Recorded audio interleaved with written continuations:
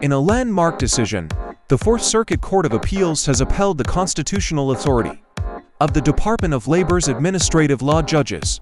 This case arose when K R Contractors, LLC was ordered by a DOL judge to pay benefits to a former employee under the Black Lung Benefits Act, leading to a constitutional challenge by the employer.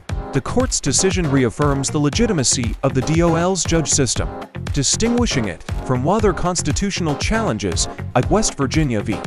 APA. This ruling is a significant step in validating the roles of administrative law judges in labor disputes and protecting workers' rights, ensuring their crucial function in upholding employment laws continues to be recognized and respected.